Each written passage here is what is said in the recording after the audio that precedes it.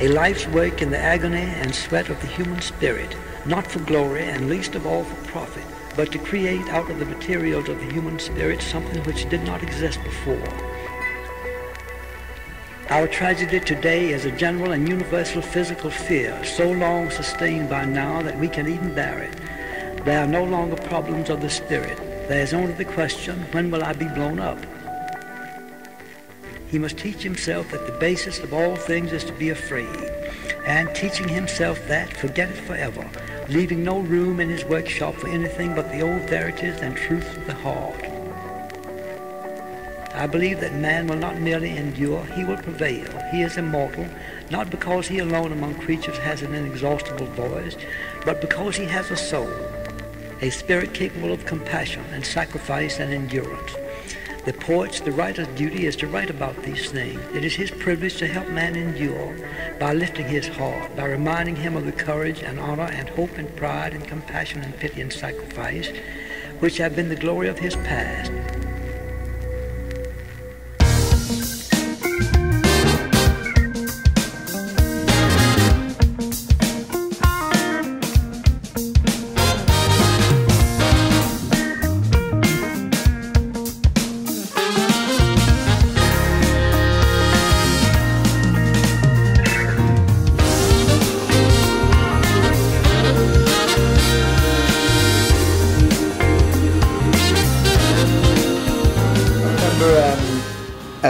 Simon's, when I first met him, he was telling me about this is one of the first tracks you worked on, isn't it? Yeah, and it was, yeah. I remember him saying that you were having some trouble getting the drums down, and at some point Simon just said, well, who's the best drummer in the world? And you were like, well, Dave Weckll's pretty good. Like, well, let's get him on it. Get him on the phone, yeah. That was it really. Well, kind of, yeah, I mean, what happened was Simon started recording this track 3.5 years ago, maybe 4 years ago, and he was working with a bunch of guys, and they kind of got it together, but then it sort of got taken out of Simon's hands, and he sort of lost a bit of creative control on it. But what resulted from that session was a really good brass take, and so we tried to replace everything else. We tried replacing the drums, and we had about 5 or 6 different drummers. Same with bass, 5 or 6 different bass players, and it just wasn't coming together. The only thing that was working on it was the brass. It's an unusual way round as well, isn't it? Yeah, many tracks that's completely answered out. Yeah. In the middle eight, is it kind of a Hammond sound you've got? Yeah, it felt to me like this doesn't want to be effective. No. It just wants to feel like everything's working and it's just a band playing a song. Just feel like it's kind of got some gloss without it feeling like anyone's doing anything synthetic. We were working on this, working on it at Yellow Shark, trying out drummers and bass players and that kind of thing. And our engineer, Matt Butler, suggested a fella called Spencer Cozens, who was John Martin's keyboard player for 10 years or so. Simon's a big fan of John Martin, and he said, "Yeah, fantastic, you know, let's get him in." So we brought him in, and again tried a few ideas out, and then he came up with this kind of sort of 7/4 over 4/4 thing, which, I mean, he said that he was going to do it first. He actually said, I think I've got an idea, I'm going to play from the middle eight all the way through to the end, this thing which is in 7/4, and I'm not going to change it, it's going to go kind of a sequential thing to start there and sort of play all the way through to the end. And we're sort of thinking, well, that's a ridiculous idea, you know, it's plainly ridiculous, that's obviously not going to work. But you know, we gave him the benefit of the doubt, and it was just mind-blowing. It was like, that's amazing, you know, it just kind of really sort of fitted into place. And it was at that point Simon thought, okay, you know, we need a new approach now, we need to get, you know, some really creative guys on this, and that was when, you know, we got Dom Miller in for the session up at Air, and I mean, as soon as he came on scene, it just kind of blew it out of the water. So, you know, Dave did his thing on the track. What country? Where did you? This was it was bizarre actually. It was in he did it in LA. Simon was in New York at the time. I was in Hertfordshire, and so it was 3 different time zones, which isn't really a great kind of place to start for doing a drum take, you know, by definition. Yeah. That's right. It's out of time zone. So that there was like about a window of about 2 hours when everybody was awake at the same time, I mean, all of the master was down at Simon's house, and he lives 100 miles away from me. I had to drive to his house. I had to break into his house to fire up the machine with the hard drive and everything, so I could upload the tracks to Dave in LA. And then so he put the drums down and emailed me an MP3, which I then forwarded on to Simon, knowing that he was going to absolutely love it. And yeah, he just kind of completely brought it to life. He understood the groove, and the finesse, that he plays with was just phenomenal. So from that point, it was a case of, well, who the hell are we going to get to play bass on this now that we've got Dave playing drums? So Pino, we had a chat with a guy. I'd been trying to get hold of Pino for a while, and a chance meeting led us to somebody who knew him really well, Jeremy Stacey, who was on one of the other tracks that we're working on. And he said, it's fine, I'll give him a ring. And we arranged a session. He came down, and again, totally got it. He listened to what Dave was doing on the drums, and within half an hour, he'd absolutely nailed it. Which is there. Yes. You see that And button? is it just the mix you automated? Just the mix, that's Yes. it. Click on the outro. Auto, clicked on. No, you haven't. You click on that thing. That's right. That's how you do it. I read a quotation of Dweezil Zappa's recently, who said there isn't much musicianship left in top 10. I'm not sure about that, but the being musicianship in relation to an instrument, I think, is a lifetime's commitment. The piano players and organ players who I admire and revere have all committed to their instrument, but I understood that, I think I understood about myself that perhaps the time where I could have honed that pure skill to its absolute max had come and gone during the time that I was playing in rock bands and stuff like that. And so the process of creeping incrementalism truthfully came about as a result of Adopt, Adapt and Survive. I think it was about the late 80s when I was doing sessions, and I started to hear this the derogatory terminology muso being attached to when I played. That's muso, and it was often accompanied by a frown. People who are often accused of being a bit muso are maybe deploying their skill before deploying their musicality. So I realised that the musicianship, deploying skill, technical skill, may have been ripe for criticism, but it was beginning to hurt me a little bit.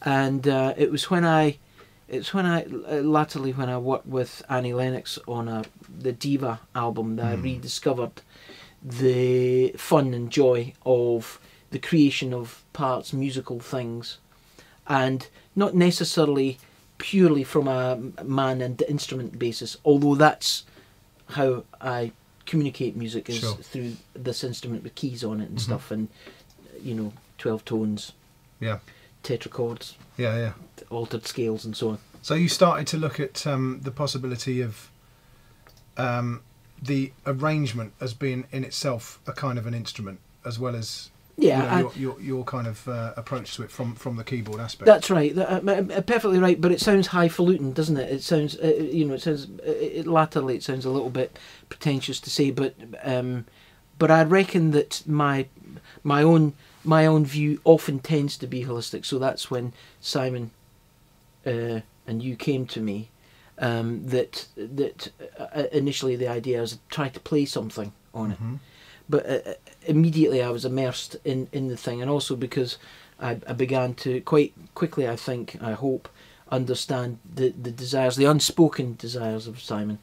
And of course, Simon and I have, and you, Jez, we've spoken about it, is that the language of music is, of course, it often remains out with that which can be enunciated with words, and so all I could do was to roll up my sleeves and do something, but it was not necessarily going or inevitably going to be playing the piano or organ or some that transpires what I did. But it was not necessarily inevitable that that would be what would happen.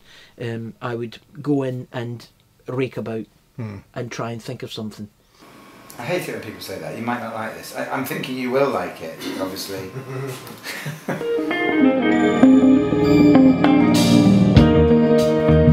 That's great. That's sounding good. It's amazing that the togetherness of the sound, like considering that it's been recorded here and there and between over years and bits and bobs all over the place. It doesn't sound. It's got a very similar feeling to the live session we did in what's the studio? The Down at Sphere. Yeah, and I think the genius of that is what Dave's been able to do with it, because he basically had to reverse engineer the groove, because all he was presented with, I mean, I gave him a guide bass, a couple of guides, and a click track, and he had the brass, and the rest of it he had to kind of and he had Dom's guitar as well from Air, so he had to make it sound like Dom wasn't playing to a click, but he was actually playing to him. So I mean, how he's done it is incredibly clever, because he's had to kind of sit slightly behind the click and slightly ahead of what Dom was doing, so that he's kind of rhythmically sat between the two of them. And I mean, the skill that you need to be able to do that and to make it sound so bloody natural, and to be able to play with that kind of finesse as well, it's just astonishing. And Pino as well, you know, once he got onto the groove of what Dave was doing, again he made it sound like he was playing in the same room as Dave. You know, it's not just about both of them playing to a click, it's about them playing and making it sound like everybody's following Dave. It's just genius. And it's that really that's made it sound like it's all been done in one room kind of thing. I've never been the kind of producer or songwriter that stands back and say, well, I know if you put Aeolian nose flute in the middle, it's going to be a winner. I've never known that. I've had to be in amongst it. I have noticed the lack of nose flute on this track. There's a singular lack of nose flute on this, but is that in something itself, you're planning to address? No, but I'm glad you picked up on that, because there is one of the features of the track. Oh, I see. That's clever. That's clever. Negative space. Man. It's a negative space of nose flute. That is very clever. Yeah, brilliant. Oh, I'm in awe. Yeah. Sing along.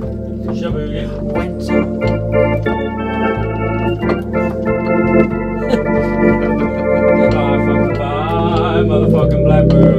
Motherfucking blackbird. Motherfucking blackbird. Take it tough. Yeah.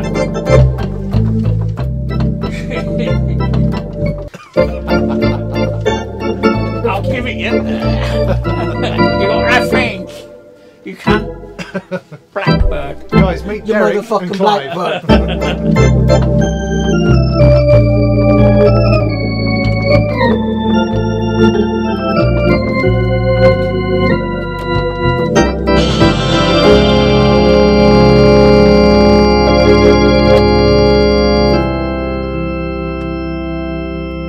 We've still got we've got a list of people that we would absolutely love to come and sing the BV on the track.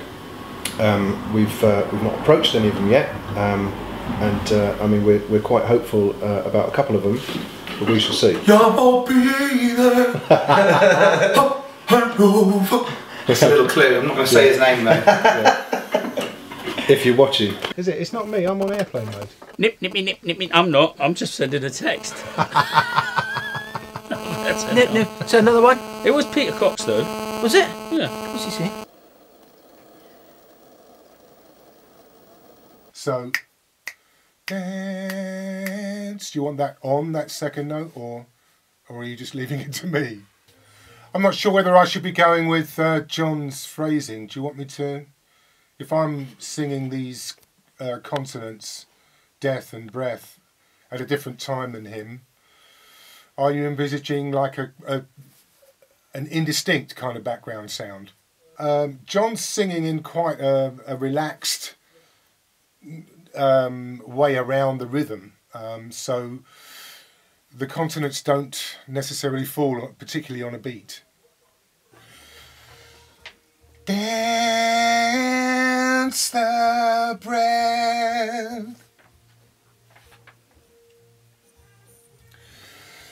dance with pain.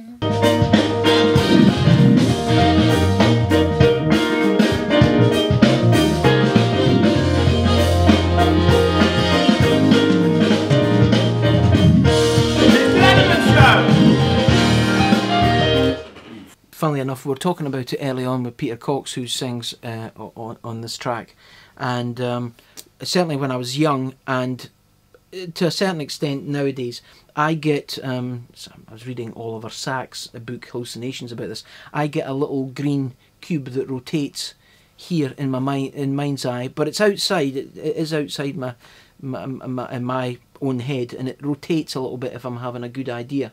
It stays stationary if I'm onto something, but it's not good yet. It's stationary. But can you buy those? I'm not multi-dimensional green cube. Yeah, yeah. The Borg sell them, I think. Yeah. Can you get them from Digital Village? No. I think Tuff hit the nail on the head. The Borg have got them. Oh right, okay. The Borg. But they're back. I mean, they're absolutely sold out. You'd have to be assimilated as well. Right. So today's the first time I've met John, and I didn't know this morning. Jess mentioned to me that we were going to record the vocal as well, which is great. It's great to be kind of more involved in just doing some session keyboards, because I love recording vocals.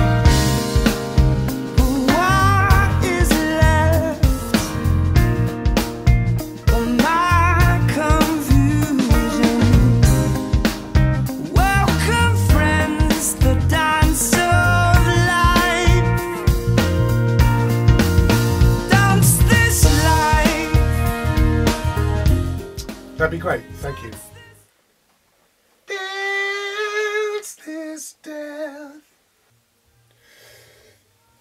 Dance with pain. Was better, yeah. Dance with pain. Dance with pain. Dance the breath.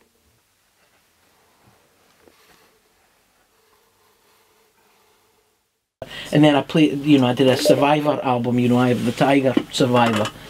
And he's gone, oh, and so I said to him, I can join the dots for you. But then when you listen back to it, you go, what a wanker.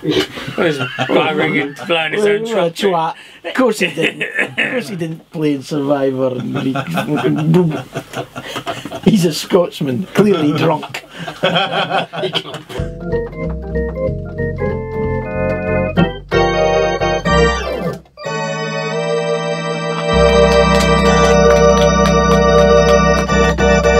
Give me a dagger! Hand me my dagger! I emailed a friend to say, because I bought that Hammond in Studio One, the C3, and I went out and it doesn't work properly. So, and this fella was in the studio. And I said, "Who is there anybody you know that we could?" He says, "I know a fella that will know." So he emailed this fella, and it went point on my email, and it was Keith Emerson. Keith Emerson said, "No, get this guy. He's really good." And he said, "But only one tip I'll give you: don't stick any daggers in it." Very nice of him.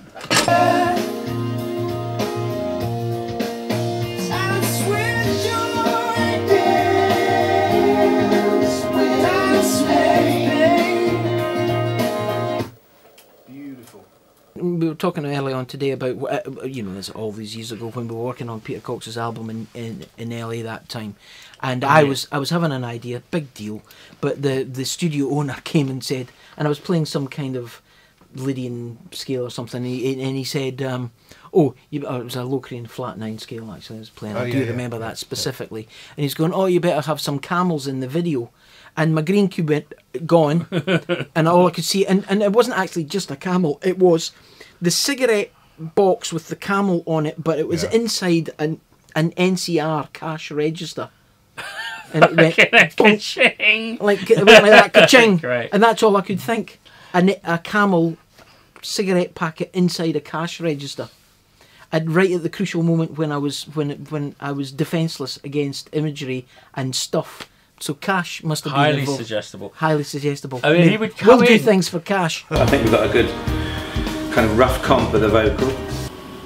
John had a nice husky sound to his voice due to illness and bad living, which is true rock and roll. We could possibly splice the in from one of the other ones, couldn't we? And Dance the Rain is nice there, isn't it? I think this is this do we like this one? Dance this life. And we'll get the second line. Yeah, shall I do those 2 lines? Yeah. That's a bit too I'll late. tell you I'll tell you when the groove is good, right? It's when I start dancing. Okay. Right, try it. Okay.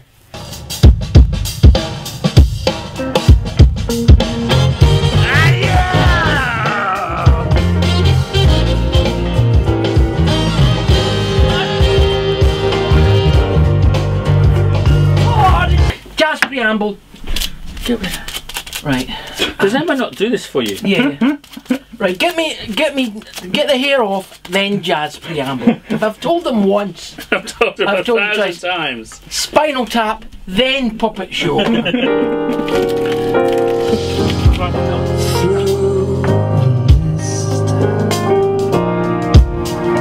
see a shadow. What chord next, Herbie? Oh yeah. In the dawning of the day. And now? You got speakers, get some up, For me, it's a tiny bit more relaxed with it being swung. When you go a bit straight and on the beat, it just feels a little bit kind of like uncomfortable. So just not too a paradox. It feels like it should. For me, it's just a tiny bit later on it all. Okay, we'll try that. Dance the sunshine, dance the rain. I'm playing piano. Leave me alone. The dance of life. Yeah, fantastic. Yeah. Really good. The sunshine, dance the rain.